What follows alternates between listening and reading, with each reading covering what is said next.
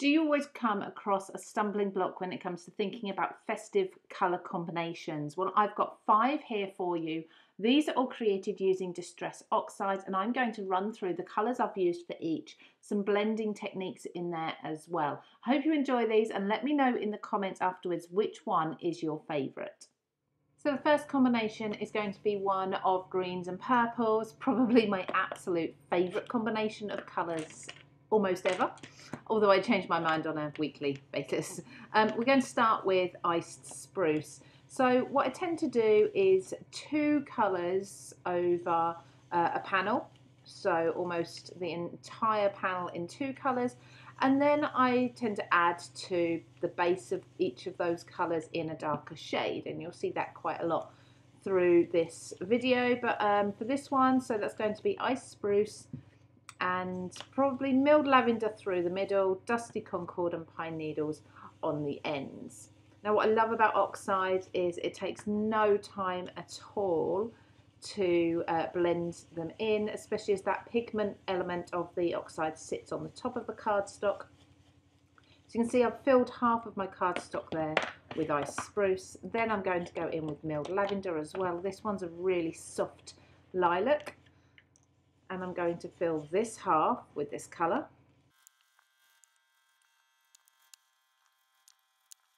Now blending purple and green isn't always the easiest, so I'm going to be doing quite a bit of work between the two here, mostly with the ink that's left on my brushes from blending the backgrounds. So now I've got my base colours down, I'm going to go back in with pine needles on the base.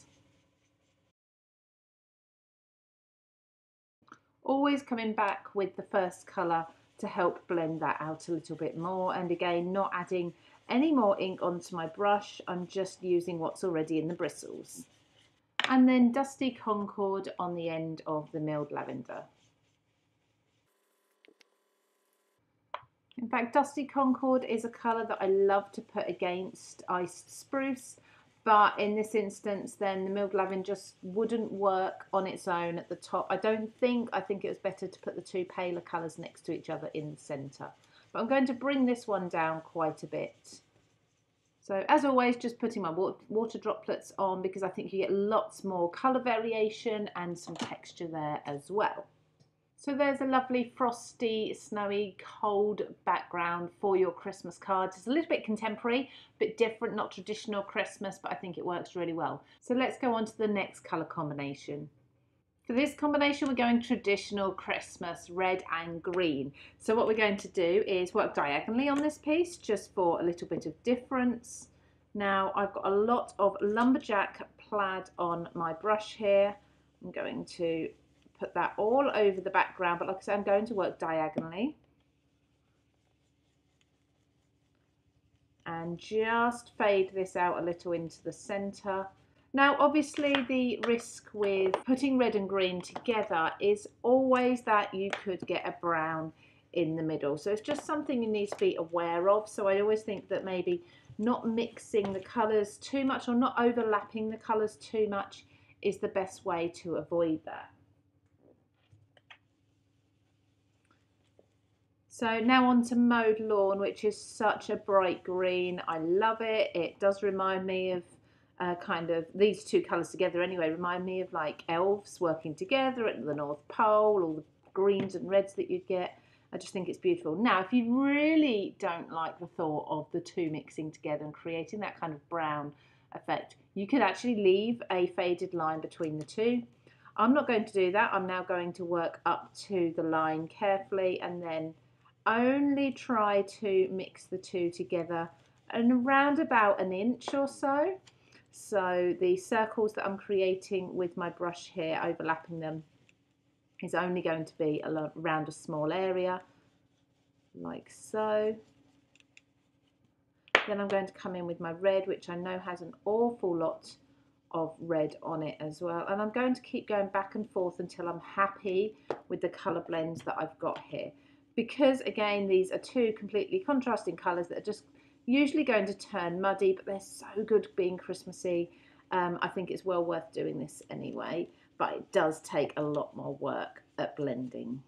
Now on the bottom of the green, I'm going to put a rustic wilderness, a much darker green, and this is just going to help blend in that kind of muddy colour that you may have got through when you blended the green and red together. And then on the end of the lumberjack plaid, we're going to be putting aged mahogany. Again, toning everything down so that you've got that darker shade, which makes the blend line just not stand out quite so much. There we go. So now we've got our aged mahogany at the bottom, lumberjack plaid through the middle, into mowed lawn and into rustic wilderness. For this one, I'm adding white splats of paint rather than the water splat effect, because these are going to show up as bright white much more. So this is another nice cool colour combination, working mostly with blues. I'm starting with a grey blue here. This one is Stormy Sky, and I'm going to work this into Tumbled Glass, which is a much brighter blue.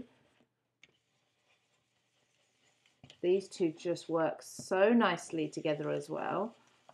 So bringing that up to beyond halfway.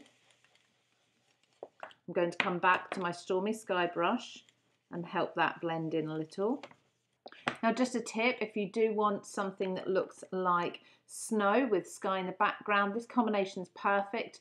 Just mask yourself off where your snow line will be, and ta-da, you've got it already there with Stormy Sky and Tumbled Glass. But we are going to go into Evergreen Bough next.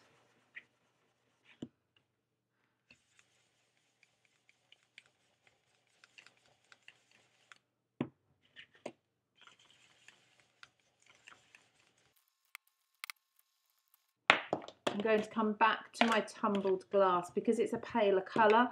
I don't want to bring that darker Evergreen Bough down any further and risk completely overriding the Tumbled Glass. So I'm going to use Tumbled Glass to blend up into the Evergreen Bough. Just by working in small circles back and forth and up and down, I will end up blending this beautifully without any harsh lines.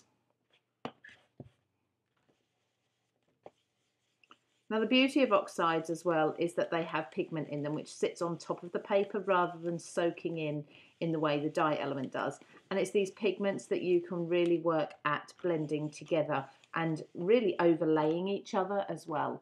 So you see there, I've got the three colours blended nicely. Now you see these sort of almost tide marks. These are just where areas are drying. So I've just been working on this section, so this is sort of like a damp edge. That will all dry and that will all blend in beautifully together. Now I've not done any blending at the top yet. I'm going to add a pop of colour with Balm d'Or to make it look really festive.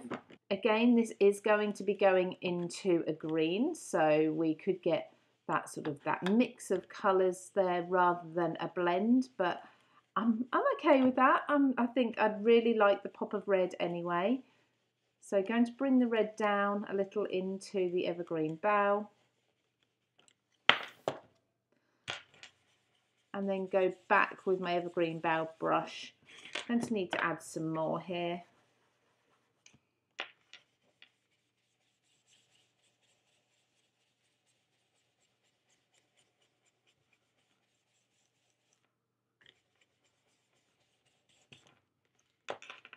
And again, just back and forth with each of the brushes until I'm happy that I've got a nice blend between them. For this one, I'm doing a light mist of water spritz all over, first of all, to give it a mottled look. And I'm also going to add some larger droplets of water too. Because this one is quite a strong colour at the top and very different colours, I'm going to give it lots of texture to really start mixing those in. So really the colour blending is just going to be in the background. So pop that aside and let's look at the fourth colour combination. This next combination is another really cool one. It's actually quite a stormy sky sort of colour, but I think it's lovely for Christmas, particularly if you were to pick out the blues on top of the speckled egg. So we're going to start first of all with Lost Shadow. So very often Lost Shadow, you don't see a great deal of it. It's an ever such a pale grey. This is just going to go into the top. So it's almost going to act as a white there, almost. So I've got Lost Shadow. Then I'm going to go into Speckled Egg, which is, of course, another pale colour. Now this one does, of course, have the hint of blue in it. So we are starting to work into some colour here. I'm going to bring what's left on my brush from my Lost Shadow and just work that in nicely, but it's blended absolutely beautifully. Then we're going into Iced Spruce, so this is where we get a bit more colour going on, so a bit more of a green blue. If you're interested in seeing any of these colours in more detail, I've actually got a playlist on my channel where I'm working through each of the Distress Ink and Oxide colours, and I'm showing you different colour combinations with it, how it looks compared to other colours that are similar in the range, and things like that. So go and check out, there is a playlist, and I'll link that just up here for you so you can find that, and I'll also pop it at the end of the video as well. So just taking that lovely green of Iced Spruce into Speckled Egg, working across that blend line a few times.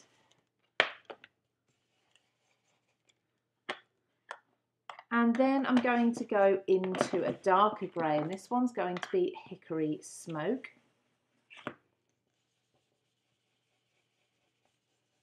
This is very much a neutral, but really perfect if you're trying to do sort of snowy backgrounds. I'd like a bit more green in there, so I'm going to bring that green down in a moment.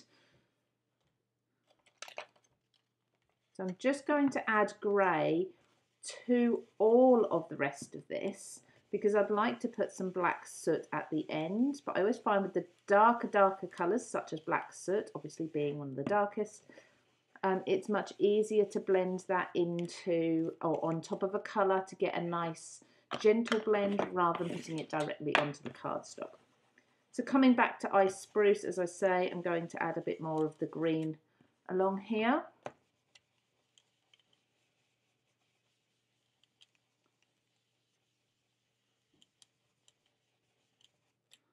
Lovely, and then going into that black soot, just on the very ends there.